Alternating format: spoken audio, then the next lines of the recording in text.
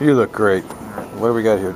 Hey, Big Al. Jeff Ackerson here, ATU Executive Board Officer. What I have here is a solution to the ADA compliance problems that continue to occur here at TriMet. This is a proposal that was put together back in 2003 and was presented to, at that time, I believe was Michael Ford.